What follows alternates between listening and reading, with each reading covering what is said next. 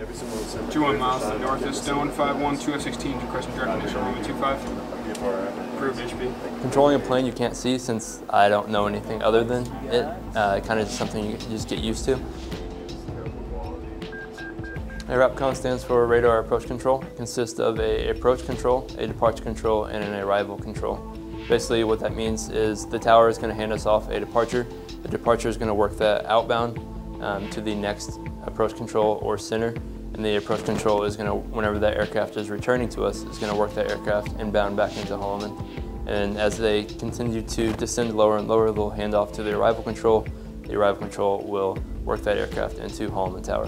White Sands RAPCON works with the tower by sequencing and setting the tower up without sending everybody all to one point. So we sequence to the tower, we inbound the aircraft when they have 15 to 20 miles to fly, and at that point, once they get about 10 miles from Holloman Tower, they'll be handed off to the tower control. In a comparison to White Sands radar facility to the tower's responsibility of airspace, from the center of Holloman, about 4.6 miles, if you can imagine a ring right here, that'll be tower's airspace, and that's from surface to 6,600. Holloman approaches, just the approach control alone, controls all of this airspace, surface to flight level 220.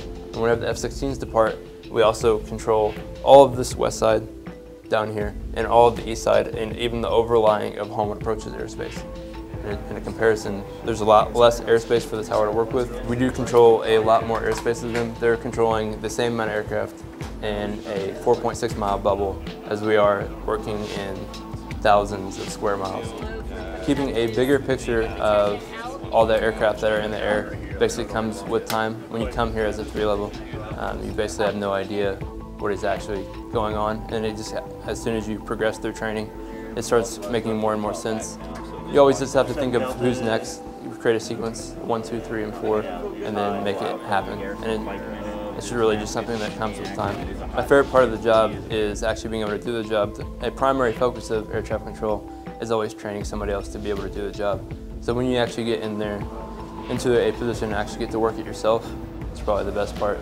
It gets extremely frustrating whenever somebody's making the same exact mistakes over and over again. So you learn to have the patience whenever you're training the people to become air traffic controllers. But it can get very frustrating whenever they make the same mistakes every single day. That's just part of the training though.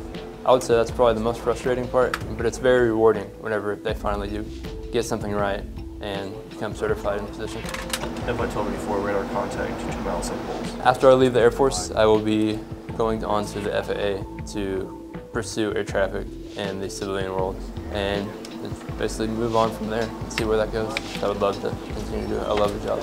Radar vectors 15,000. Pistol 3-1. VFR yonder at 1805.